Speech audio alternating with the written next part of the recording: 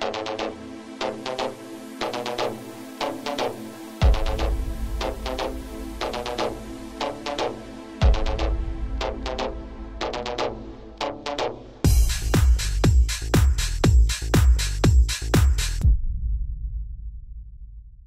afternoon. How is everybody doing? Are we awake after lunch? Are you sure you're awake after lunch? Maybe.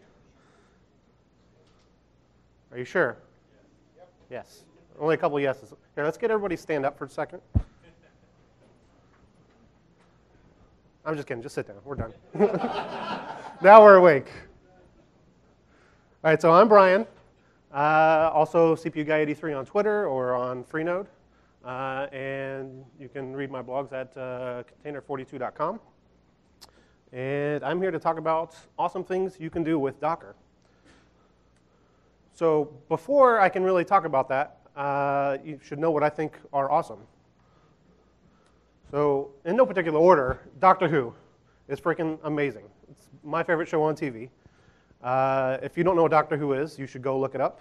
I actually started watching it because I was watching Big Bang Theory and Sheldon mentioned it. I'm like, oh, Sheldon mentioned it. Let me go check it out. So I did. So it's a show about a madman with a blue box that goes around and saves the universe with a screwdriver, a sonic screwdriver. So that should be enough for you to go check it out, sonic screwdrivers. Star Wars. I love Star Wars. Even episodes 1 through 3, they were terrible movies, but they're still Star Wars, so they're awesome. And if anybody at Disney is watching, I expect the next ones will be much better. And my 3 beautiful little girls. The baby there will be 1 tomorrow, so we'll have a nice little birthday party for her, so I actually have to skip out right after the conference so I can fly home. And then my 2 oldest there, the middle one and the one in the center there just started kindergarten. And the one on the right-hand side, Amelia, she is 2, and she is very 2. If anybody's had a 2-year-old, you'll know that if that 2-year-old says something and you do not acknowledge them, they will repeat that same thing over and over and over again until you say, oh, really? And they'll say, yeah. Only my 2-year-old, this one in particular, does not do that. She will wait until you actually repeat back what she said to you. And that is a chore because she is almost impossible to understand. Like when she wants a kind of cereal, she goes and she says, I want Captain Crunch. And I've learned that that means Captain Crunch. So there is a language barrier there to pick up so you, to get her to stop repeating herself. And of course, the whole reason I'm here is to talk about Docker. So you saw those other amazing things, and that's just to show you how amazing I think Docker is. So in case you didn't notice, that's me. Everybody else puts their picture on their own slide, so I figured I would do it too. I don't know why, because you can see me. I have been using Docker since 2013, well, I guess it's been about a year now. Basically, I was using it at my old company where we were having all kinds of problems with, in particular, having very limited resources to deploy services and many services to deploy. And in addition, I was the only person in the company doing any sort of tech work. So I was doing sysadmin work, I was doing development, everything. So basically, if something happened to me, there would be nobody to be able to go and reproduce that IT infrastructure. So one of the things I set out to do was to make a reproducible environment. So one of the first things I came to was Chef. And I got deep into the Chef community and made some pull requests to Chef itself, but kind of decided it wasn't really solving my problem. Yeah, it could make some reproducible environments, but we also had other issues, in particular density, and even making it easy for a non-developer, someone who does not have an engineering degree, to be able to go and actually make those and have any idea what those cookbooks for Chef look like, because they're kind of ridiculous. No offense to any Chef people here, but if you've seen a Chef cookbook, they are crazy. I decided to become a Docker employee in June of 2014, pretty much because when I discovered Docker, I had pretty much kind of dismissed all the hype around it. because Docker came out last year. Probably it's been about a year and a half now that it's been out. And there was a lot of hype, still is a lot of hype around Docker. And with those kind of things, I tend to ignore because there's always a lot of hype around all kinds of products and they never deliver on their promise. But what I found was when I did try Docker, it did exactly what I wanted it to do for me. And it did it so well that I kind of decided, well, I need to go and join the team that's making this awesome product. I am a maintainer of just this most minuscule, tiny little piece of the Docker code base. So it's not that amazing, but I at least get to put that on my slide deck. And I have used Docker in production environments. So my experiences with Docker are not just theoretical, like a lot of people that are just trying Docker, or they're saying, oh, we're going to put it in our test environments and what have you. I've actually used it in production. And I'm also a crazy, insane introvert. So if you want to talk to me, you're going to have to come and talk to me. I'm probably not going to come talk to you. No offense to anybody here. I do enjoy talking to people, but I'm not particularly outgoing. So if you do want to talk, feel free to come. I may be brief. I may be terse because that's just who I am. But I really am into what you have to say or any questions you have, especially if you want to talk about Doctor Who or Star Wars or Docker. So probably a lot of people here, I know even some of the people at the speaker dinner last night were wondering, what is Docker? They pretty much all have heard about it. How many people have heard about Docker? Everybody. How many people have used Docker? Maybe a third, maybe less than a third. How many people have been onto Docker Hub? About half of the third. So Docker is essentially an answer to this. This is a crappy way of life for everybody in our industry, be it developers or sysadmins. Every software deployment ends this way, or not ends because you got to fix it, but every single software deployment goes through this. Every single iteration, every version, this happens, and it's crappy. Some, depending on where you work, maybe the sysadmins feel like the developers are their overlords and just kind of hand them off crap, and they feel like they're being oppressed. Or maybe it's the other way around, where the sysadmins are battle-hardened and they've decided they're going to dictate to the software developers how they're going to develop software to make their deployments easier.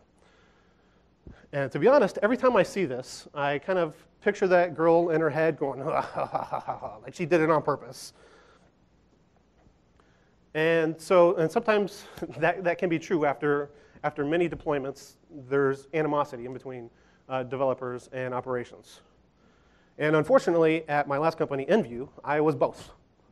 So I wrote some software, and I handed it off to the sysadmin, me, to deploy it. And every single time, it blew up in my face. Even though I knew how I developed it, I knew exactly how to deploy it, still somehow something went wrong. I was missing some dependency on my server, what have you. So Docker is for deploying basically anything. It doesn't matter if it's a SQL Server or Nginx or Apache or just a set of static files. It can be a build system. It really doesn't matter. It is literally for deploying anything on almost any location, with the caveat that it's got to be Linux. So Docker is currently Linux only, although there are some works to be done on getting it running on Solaris zones and BSD jails, but that's a whole other topic. You can run Docker on VMs or on bare metal. You can run it on any IaaS, such as EC2 or GCE or IBM or Insert, whatever, or any VPS like DigitalOcean or Linode. And it can run on any distro, virtually any distro, because Docker, there's actually some bugs in the Linux kernel that weren't resolved until about 3.8 that we found, although Red Hat has patched their 2.6.32, so you can run it on Red Hat Enterprise Linux or CentOS or Oracle Linux with that kernel version. And there's been some people that have got it running on ARM, in particular Raspberry Pi, but that's completely unsupported. It's kind of up to you to try it out, but it's really cool to be able to run Docker on a Raspberry Pi. Basically, if it works in one place, it's going to work everywhere else. In production, in a contributor's laptop, and scaled across an entire cluster on an auto scale, on wherever. It will work on 2 developers' laptops, and maybe somebody discovered a bug, that then 2 developers should be able to reproduce that same bug every time without issue. But how does this happen? We've heard that this thing, this mantra before. I'm sure everybody has. So here's the problem, though. This is why everything blows up every time we do a software deployment. It's because we have all these services that need to be deployed across every single one of these mediums, be it a public cloud, production cluster, contributor's laptop, some disaster recovery area, everywhere. And we call this the matrix from hell, because it is impossible to make this work everywhere all the time. And as it turns out, there is another industry, the shipping industry, that had the same exact problem, where maybe they need to ship a sack of beans alongside maybe a barrel of chemicals, and it's got to go across the ocean, so they got to put it on a boat. So the dock workers have to know exactly what's going on inside of each of those, like what's in the sacks, what's in the barrels, what's in everything.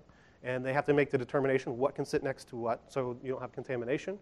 And in addition to that, it's also their job to make sure they can pack as much as they can on those boats in order to save costs in the shipping.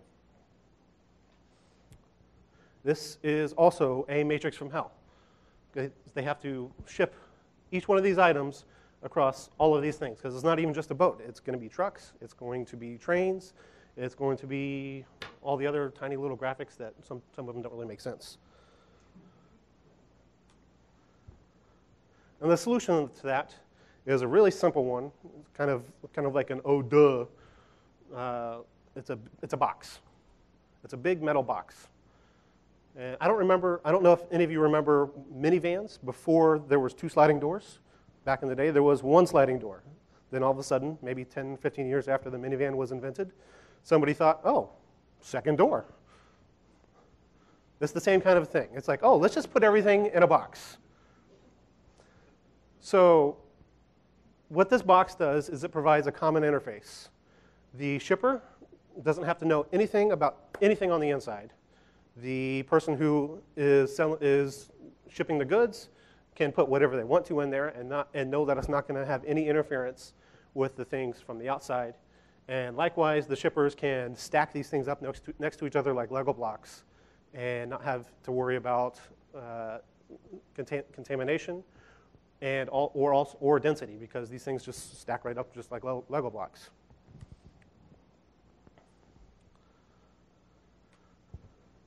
I swear that's my only slide animation.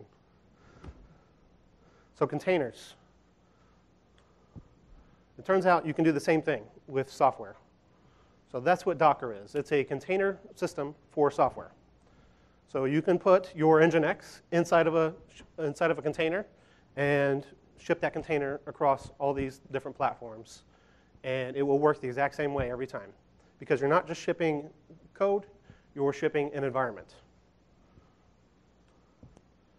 And so we're able to package all these things up into containers and distribute them across each of the platforms. So some people may be thinking, that's kind of like a VM. Is that right?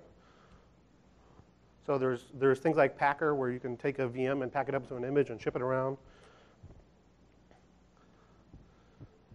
So here we have the comparison of a VM to a Linux container, which is what Docker uses. So in a VM, we have a server hardware. We have a host OS, such as Ubuntu or ESX or whatever. Then you have a hypervisor, such as KVM or ESX. And then you have your VMs, which all have their own guest operating systems, their libraries, and then the actual application, which this is a lot of stuff just to get that. And generally, we probably want each of these to be exactly the same. It doesn't always work out that way just because of life and having install scripts that don't pin the right versions and what have you. But this is all duplication. It's massive duplication. It's a VM image is tens or hundreds of gigabytes in size. Whereas with containers, we strip away the hypervisor and we strip away the guest operating system, and we just share those resources from the host amongst all the containers. So we have all these nice isolated environments, all with a common interface through Docker. And I know some of this sounds like marketing speak because it's kind of a 101, and it kind of is marketing speak, but it's also kind of not because this is exactly how it works. So each container gets its own process space, its own network interface. You can run things as root. You can limit resources just like you would in a VM. The difference is you share a kernel with the host. There is no emulation, so para-virtualization or hardware virtualization is gone. And in addition to that, you can even limit the capabilities of the root user inside the container. So root isn't quite as dangerous as a normal root user would be, such as being able to add device nodes or manipulating network interfaces across other containers, what have you. These are all very dangerous things to allow for code to do inside of a container. And the idea is we want to be able to run untrusted code inside of a container. So we limit root capabilities. So we're going to do a demo.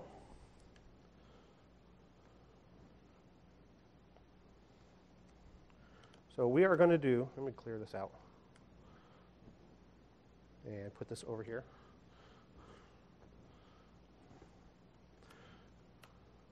So we are going to tell Docker to run this image called Hello World.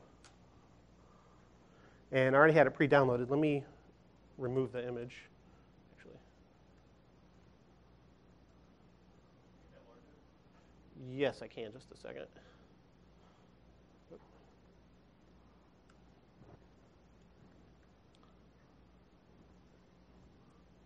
All right. So I'm going to remove that image so you can actually see what's happening. So now I've removed this Hello World image from my system, and we are going to tell Docker to run it again. So what's happening here is it's saying, oh, I don't have this Hello World image, so I'm going to go out to the Docker registry and download it. And hopefully, if the internet works, there we go. And so basically, here's what happened. I am running a Docker client on my Mac. It is talking to a Docker daemon inside a virtual machine because Docker is Linux only, or at least the daemon part is Linux only. Then that told the daemon to go and download the Hello World image from Docker Hub. Then the daemon created a new container from that image and executed executed the process that gives this output. And Docker streamed that output, that standard output, back to my terminal through the client, which is pretty freaking amazing. If you figure this could very well be an instance on DigitalOcean or whatever, and I'm still running Docker on my Mac, or I'm still running the Docker client on my Mac. Let me get this back up. And actually, I forgot I was going to do one more thing. And like it says, to try to do this next thing.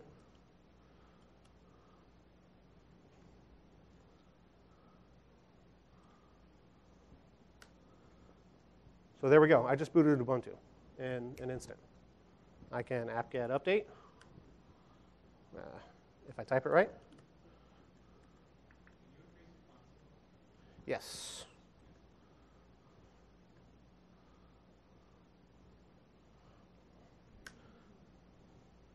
Still can't type it right. There we go.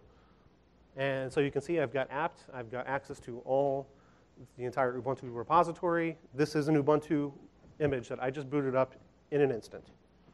And I can exit out, and I will do it again. just in case you missed it. Docker run Ubuntu. I just booted Ubuntu. That is a different container. It will run it again. So we just created two completely different isolated environments. And I can apt-get install vim.tiny. And there we go. I have Vim installed.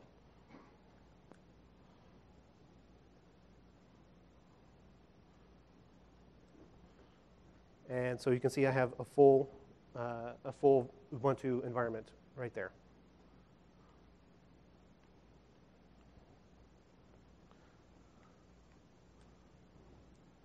And so in that, I kind of mentioned that we downloaded the Hello World image from the Docker index, which is this. It's known as Docker Hub, which has all kinds of different applications on it, including ones that we maintain ourselves, or images for things that we maintain ourselves, or even things that are maintained by the open source contributor, such as CentOS is actually the CentOS image is actually maintained by the CentOS folks.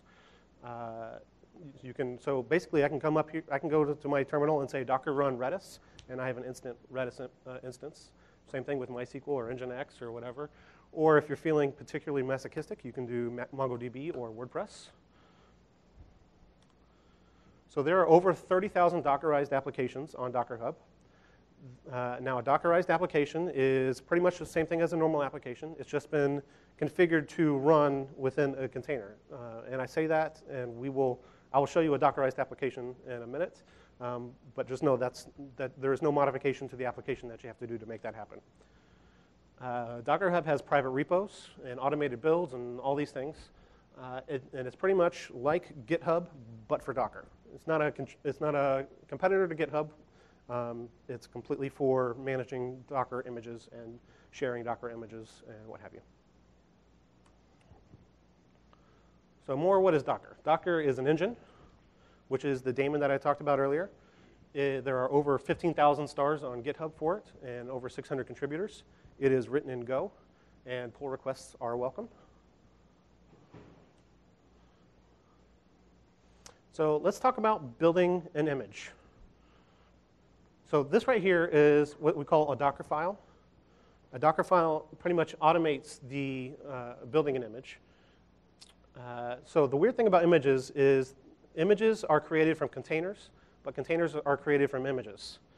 So basically, everything starts out from what we call a scratch image, which is just an empty file system. And then we can load up a file system on there using just, we can use anything like a deb bootstrap to bootstrap an Ubuntu instance or an Ubuntu file system and pop it right into the scratch container. But that's going a bit advanced for this. So here we're saying we want to use the Ubuntu 14.04 image, and then we're going to run all these commands. And we're going to say when I start a container, I want it to run Nginx in the foreground. And we're going to advertise that we're running on port 80.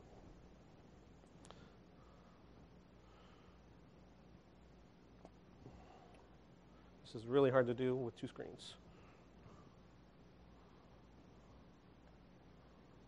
Sorry here. And I've lost my mouse.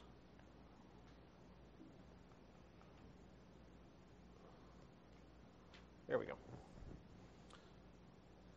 So we'll get out of there. So let's go ahead and build that Docker file. Yeah, it's smaller, sorry.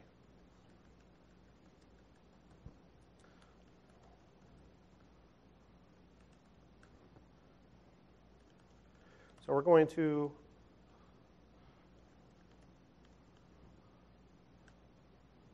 hopefully that's all the right. Yep.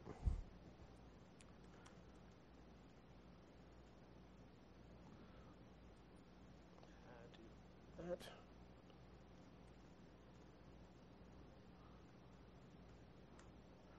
And we're going to tell it to start Nginx. Now, the one thing about Docker is we pretty much expect all services to run in the foreground. The basic idea is you run one service in a container. You can run multiple if you like, so you can start up your own init system, like run it, or you can even fire up systemd within a container if you like. But generally, what we practice is to run a single process inside of a container, and then it's a lot easier to monitor that way. So I'm going to tell it to build this image.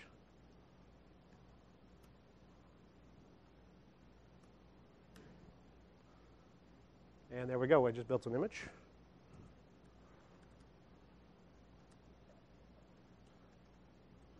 And I'm going to tell it to start up a container and expose a port.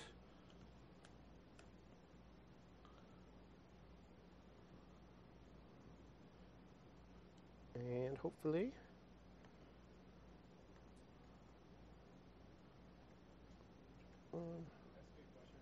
yes.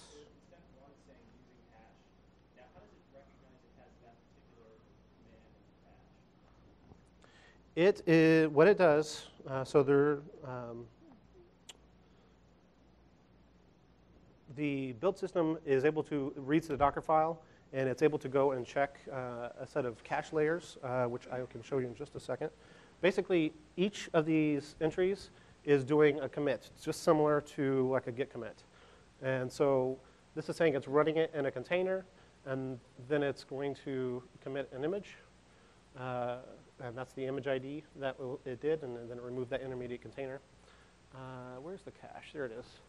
So here it's saying ran in the cache. So basically, it already has an image or an image layer that is Ubuntu 14.04, and with that particular entry just below it. How does it know if I ran that tomorrow after it updates one thing? It doesn't. So if you ran this, it will use the same cache layer every time until you change something either about Ubuntu or about that line. So if you manipulate something in that line, it'll rerun the thing. Or you can tell it to build with no cache. But ideally, if you're in production, you want to pin an Nginx version so you don't screw yourself over at some point. So as you can see, I am running that here now. So I exposed port 8080 and forwarding that to port 80 inside the container. And here is my Docker VM instance on port 8080, and we see hi.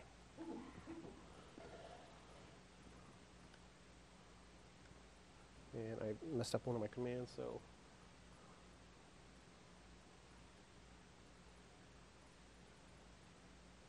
There we go.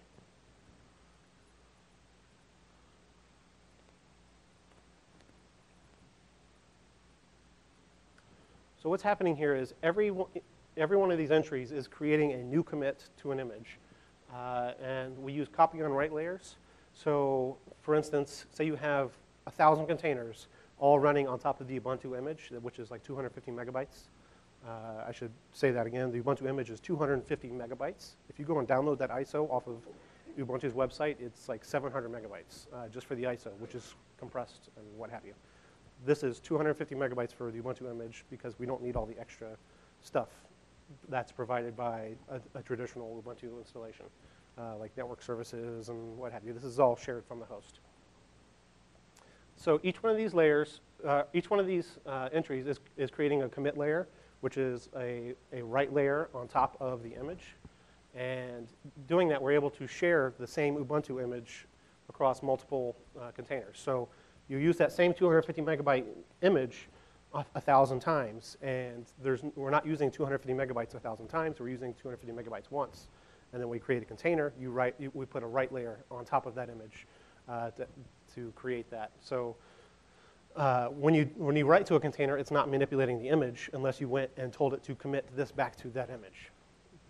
I don't know if that makes sense, but it probably if I did a demo. So I could really screw up my Ubuntu base image that I have stored on my laptop here by saying docker commit. I got to rebuild that.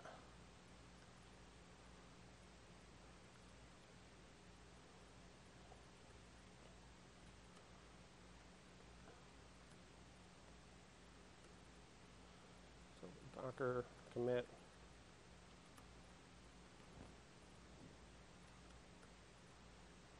I'm basically just telling it to get that ID for me automatically. And we'll do that to Ubuntu 14.04. So now we're really just going to mess up that Ubuntu 14.04 tag. So now I can say docker run -p Ubuntu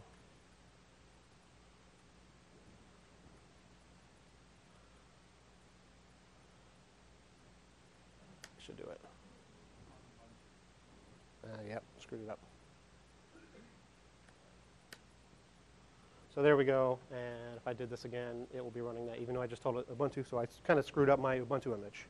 But that's okay, because I can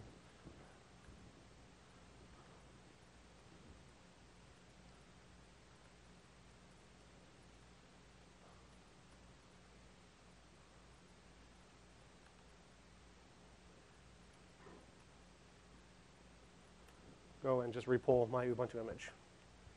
And that might take a few minutes. But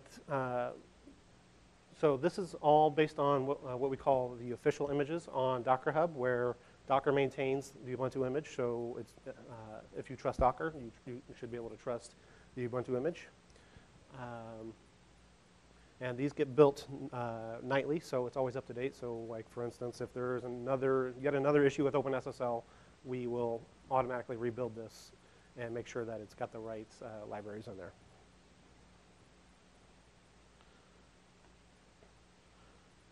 So there are two ways to build an image. You can run a container, then run some commands inside the container, and then commit that container back to an image. Or you can use a Docker file, which is the preferred way to do that automatically. So you can share a Docker file with anybody, and they should get the same exact results no matter where they are, assuming, so if it worked for me, it will work for you.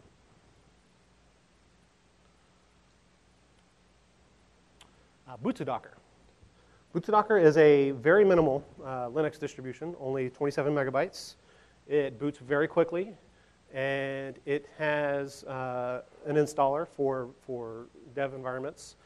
So, for instance, I'm running boot to Docker here, where it comes with a special command line that I can like SSH into it, and it sets everything up for me automatically. And it does have a Docker file. So normally, if you wanted to go and hack a distribution to make your own, that would be a real pain in the butt. But for boot to Docker, you just go and you can modify the Docker file for it and do that yourself, which I will. So for instance, here is a Docker file for building boot to Docker. So this is loading up Debian and all these build dependencies and what have you. And eventually what we're doing is we're creating this very tiny ISO, which is built off of tiny core Linux.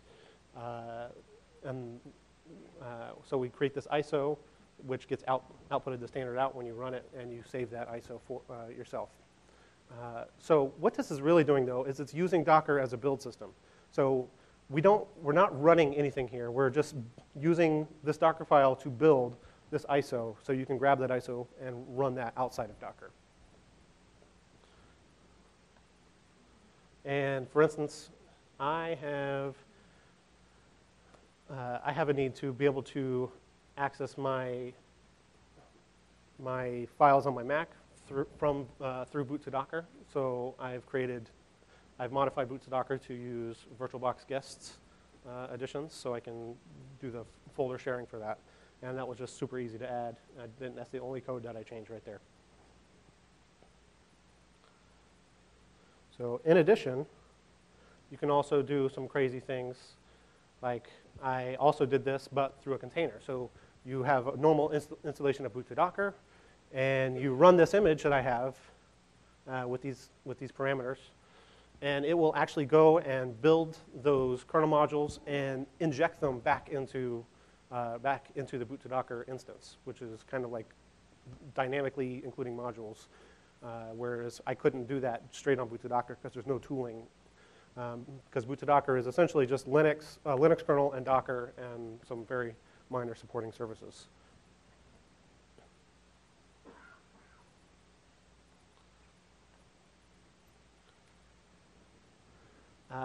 So we recently added container restart policies. So one thing a lot of people do is they use something like Foreman or Monet, which are both terrible. or even more recently, people use Upstart or systemd to monitor their processes and make sure that they stay running. And if a process crashes, systemd or Upstart or whatever will restart that. And so you can actually hook those things up into Docker if you want and have those tools manage your Docker containers for you. But with this, you don't need to do that, and it's actually a bit more efficient. Because when a container crashes and systemd is going to restart it, basically what's going to happen is Docker is going to have to tear down that whole entire container environment, all the network interfaces, and everything. And then when systemd says to restart it, has to recreate all those things. But with Docker and the built-in restart policies, you can, it knows that it crashed, and so it's just going to try to reinitialize that process for you instead of tearing things down and rebuilding them up. So these are the modes that they support: always, on failure, and never. So you kind of basically, if something exits with 0, with exit code 0, and you have on failure, it will never restart. Or if somebody kills it and you have always, then it will always restart, or you can have it not restart it. Automated builds are really, really awesome. So, and actually it turns out that you can do a lot of really cool things with them. So these are things where, for instance, I've got very many GitHub repos where I have linked to a Docker Hub image, where anytime I commit to my GitHub account or my GitHub repo, it will send a hook back into Docker Hub. Docker Hub will go pull my repo and build that image for me, and then I can go and pull it. And that's really great when you have a team of people. You don't have to build the image multiple times. You just have to download the image. And we also have webhooks. So basically, this enables you to automatically deploy things, for instance, on git push. So if I push to my GitHub repo, GitHub is going to notify Docker Hub that I have made an update. Docker Hub's going to go and repull those changes, build the image, and then go back and notify my server saying, hey, there's a new image, and what do you want to do with this? So for instance, on my blog, Container42, I've got this set up so I can, I'm using Jekyll, so I can write a new post, push it up to GitHub, it will go back to Docker Hub will come back, and boom, I have an updated site. All I had to do was push a new post to GitHub. You can use automated builds for tests. So you could technically run your test suite in a build if you wanted to, and if the build fails, you will get notified that it failed, so you would know that your tests failed, which is really cool. Or any number of other things. It's kind of, once you start using it, you will each individually find your own things to do. This is a really cool project that we just saw a demo for at the office. Nucleotides. Basically, they catalog genome assemblers for scientists so they can rate them. And so there is a really difficult problem in their industry where there's all these different genome assemblers that are super difficult to build because mostly they're scientists and they're not computer scientists. They're cataloging genomes. So they don't know how to build their tools. So what these guys do is they take all these genome assemblers that they have, make Docker images out of them, so someone can just go Docker pull the image, run the assembler, and get their results without having to handle that themselves. So this was a really cool demo that we saw. So I had a Rails dev demo. Unfortunately, pretty much all my demos broke on me at the last minute. But basically, this is a Rails project that I created for kind of demoing what you can do with Rails as a development, moving Rails from a development environment to production. It has certain optimizations in it for the Docker build commands to take advantage of some of the caching that is available. You use it to do your development, you use it to run tests, and use the same exact image for production. So let me see if I can pull that up.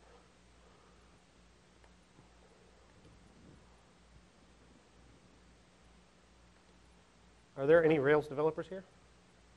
A lot. Okay, so this, so here we go.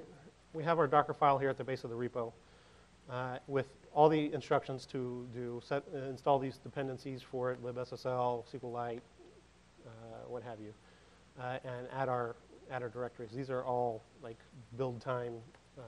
Instead of adding everything all at once, these are all build time optimizations. And then we do things like this where I want to start my background worker. I run this image, only I say use Sidekick. Or if I want to start my unicorn, I tell it to start unicorn, but I'm always using the same exact image. I'm not building separate images to do these different things because it's all the same code base. So one of the things that you do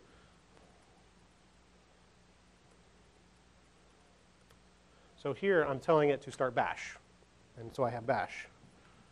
Or I can say apt-get update, and it's going to run apt-get update and then destroy the container. It's pointless, but the idea is you run these commands with whatever you want it to start up. So you have the same exact image everywhere. It doesn't matter if you're running tests. It doesn't matter if you're deploying the app server or Nginx or whatever. It's all the same exact image so that you don't have discrepancies in between environments.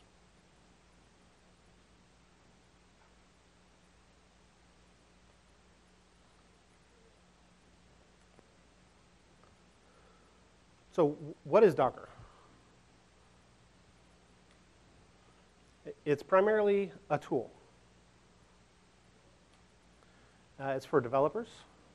One of the best use cases I have as a Ruby developer is I don't have to use RVM or RBenv or chruby, all these various invented tools for managing Ruby environments. All I have to do is say Docker run Ruby, and I have a Ruby environment. And I can specify Docker run Ruby 2.12 or 1.9, and I have a fresh Ruby environment. And likewise for Python, I'm sure Python has the same version manager issue. So you don't muddy up your development laptop with all this version manager crap, or even having to install all these C extensions and what have you on your development laptop just to make stuff work. It is for sysadmins so that you can take that box, like the shipping container box, and plug it into your infrastructure. So you have a set of Lego bricks that you can put together. So the developer writes their application, they put their stuff in a box, they hand you the box, and you just plug it in. You have a MySQL database, you have a Redis database all set up, you plug it in as a sysadmin. The developer doesn't have to know about your infrastructure at all. So it is for building systems, and it's for change. So when I discovered Docker, it started to change the way I felt I was doing development. So things like being able to do Docker run Ruby are really powerful. As a developer, I get to kind of skip all the crud that people have to deal with in managing dependencies on my laptop versus in production or on CI or what have you. And for sysadmins, it's the same thing. You no longer are worrying about configuring applications or configuring services when you're pushing to prod. You are just worried about deploying a container. You say, I have this container, I have it in staging, I want to pick it up and move it over here. So these two things are intertwined. The development and system administration they're two things, but at the same time, they are the same thing. You cannot deploy a piece of software without or you cannot write a piece of software without having to actually also deploy that software. And so it's about working together so that this becomes this.